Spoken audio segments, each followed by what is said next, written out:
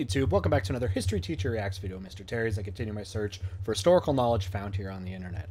Alright, today I watched SpaceX's historic mission today.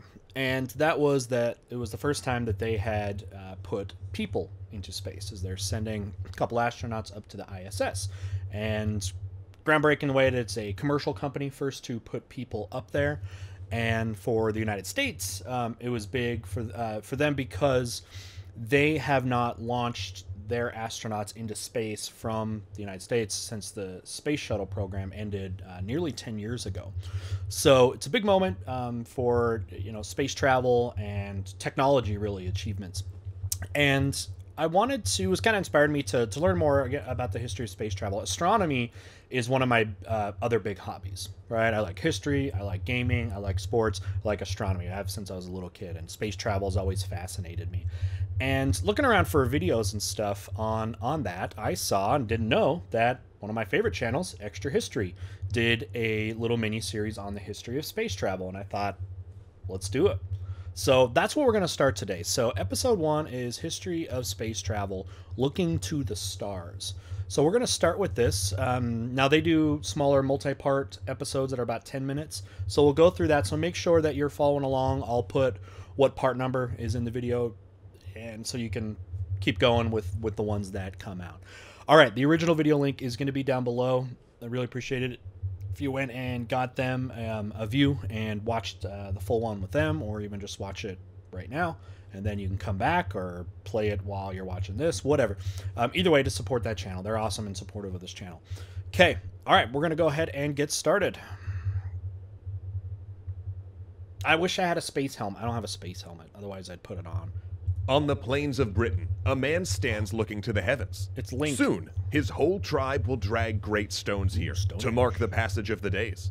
Meanwhile, in Central America, a Mayan scholar observes the moon.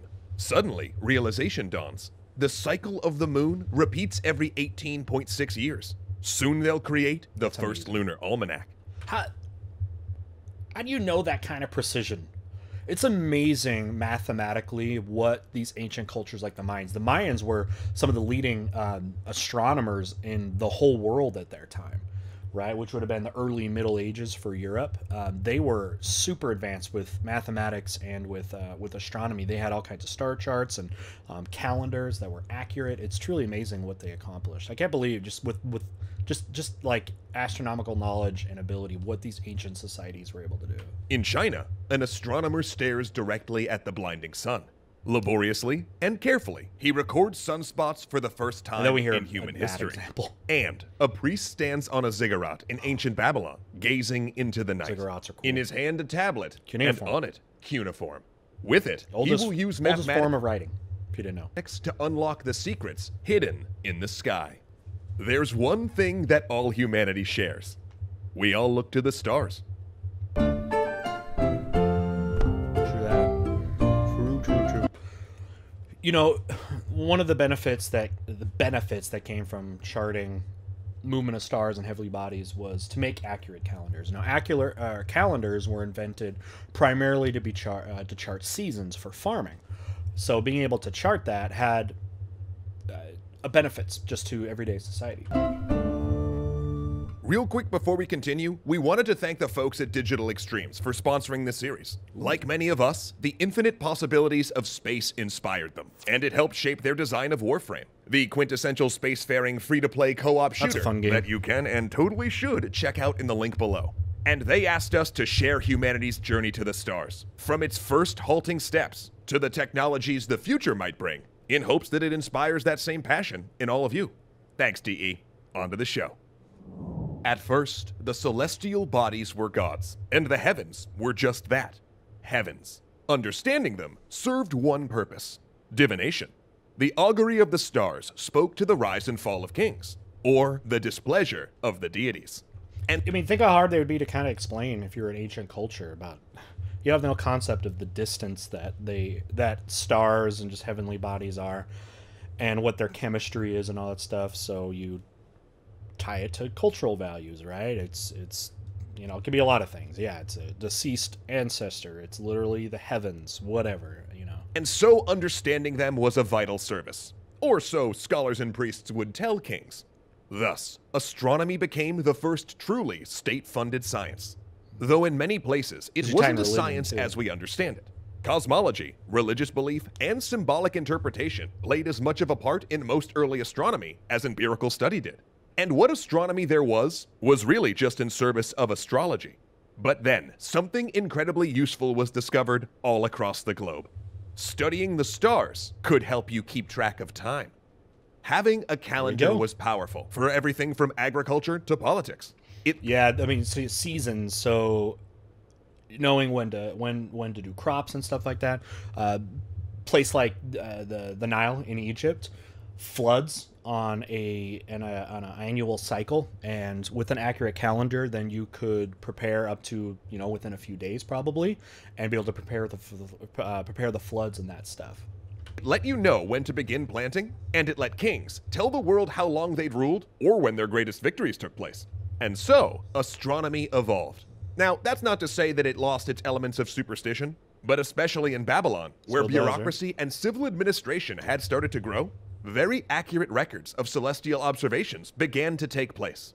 And this was followed by the application of mathematics to better understand and predict the movement of the stars. But even as Babylon fell into decline, another state began to rise. One that loved a very special form of mental exercise: geometry. This state was, of course, Greece. Granted, it wasn't a state like any modern states. Rather, it was more like a hodgepodge of rival cities that often had little more than a language in common. However, there's no nation of Greece. Never was. All of their antagonism, some things they did share were scholarship and intellectual pursuits. And it was with wonder that they looked up and saw the most complicated geometrical puzzle ever created hanging above them every night. So naturally, they took to applying geometry to astronomy, and began the first real breakthroughs into what we might think of as astronomy today, but in a way that might seem odd to us in the modern world. Because to the ancient Greeks, geometry was not only a form of mathematics, it also held mythical and philosophic properties, which led them to believe that everything in the heavens could only move in perfect circles. I mean, that was a lot of things until you guys like Kepler and stuff, where you start getting the orbits are different. I mean, so even when they understood the movement of these planets, and even when you had heliocentrism, which is sun-centered, the still common belief there was a lot of perfect circles. That's what happened earlier on. Then, as the scientific revolution went on, they started adding pieces like that they're not circular, they're elliptical. This caused a huge problem with something called retrograde motion. You see, if you look up night after night and track the motion of a planet like Mars, it'll appear to move east compared to the stars. But for a few months out of the year, it'll seem to move backwards. And this is how they also were determined that this stuff isn't, these bodies are not going around the Earth, right? They look kind of like it, but if you actually track them, you see, no, that's why they're doing that, because they're going in these other patterns. To retreat west across the sky. Why? Well, as we know today, it's basically when the Earth laps it. So imagine the Earth and Mars as two race cars. Earth is on the inside track, Mars is on the outside. Go Earth! Well, for a little while, as Earth passes Mars, from the perspective of someone sitting in the passenger seat on Earth, it'll look like Mars is sliding backwards. This behavior is really hard to account for if you're putting Earth at the center of the solar system, and even harder to account for if you, a priori, decide that celestial bodies are perfect, and thus can only move in the perfect geometrical shape. They're always about, a lot of the Greek civilizations, about like this idea of perfection. Like you have a perfect this and that. And yeah, that was actually a big part of just Greek culture in general. They thought certain things were perfect. Like the Spartans, for example, thought their constitution was like perfect. Yeah, trying to achieve perfection in everything. The circle. To deal with it, you end up having to create something that looks like the planets are on wheels, moving on wheels.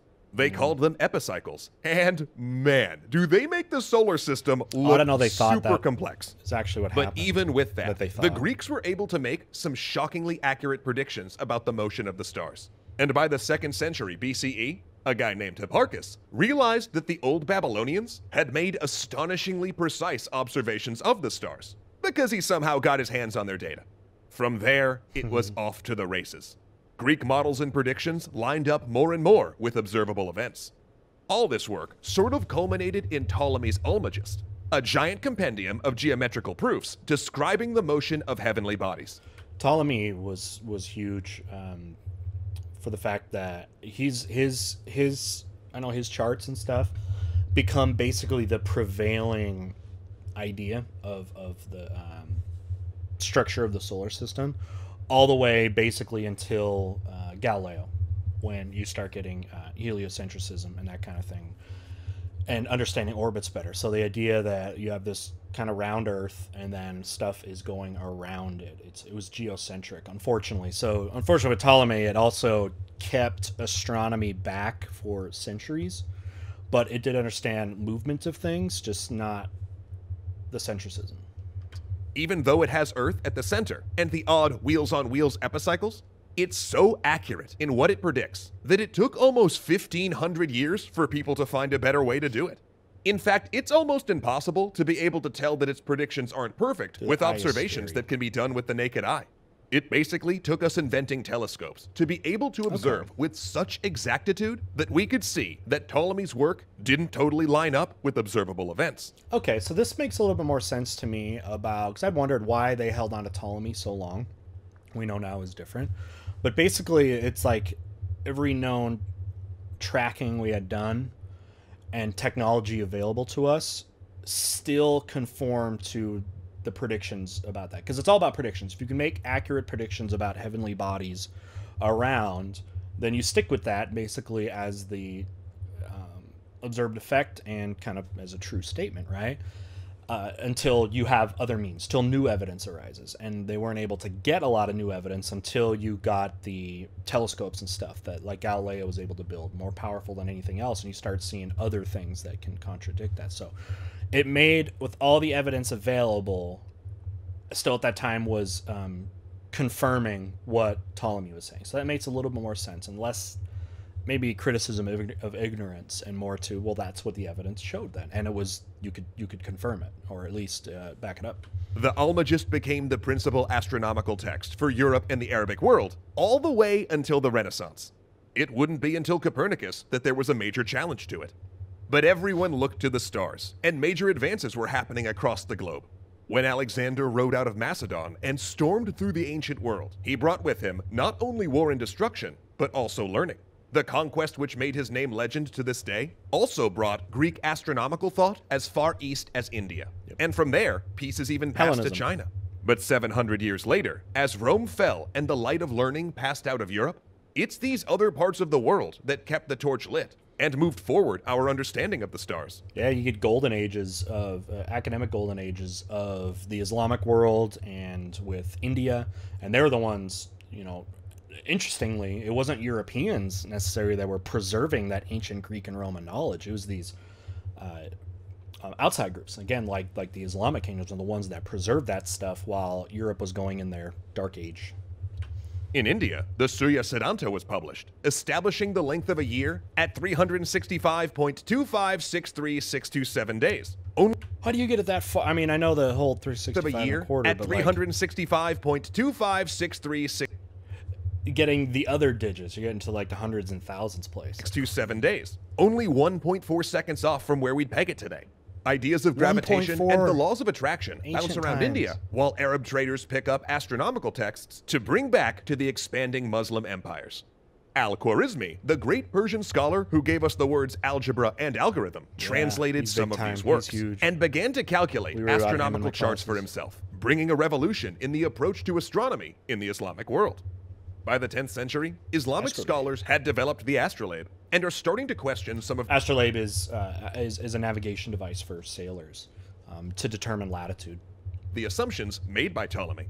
And meanwhile in China, the armillary sphere has been invented, and for centuries, the practice of using water clocks to better measure celestial events has been in place. By the beginning of the second millennium, the Chinese had even erected a large clock tower that displayed in real time the position of the stars. That is awesome. I want one of these, or we should have these like in our city centers. That would be so cool. They'd even calculated magnetic north to aid navigation. But perhaps the greatest Chinese contribution to our quest for the stars came from a wholly different field. Because by the 13th century, just as the first primitive lenses were being ground out in Europe, we get the first record of rockets being used in war.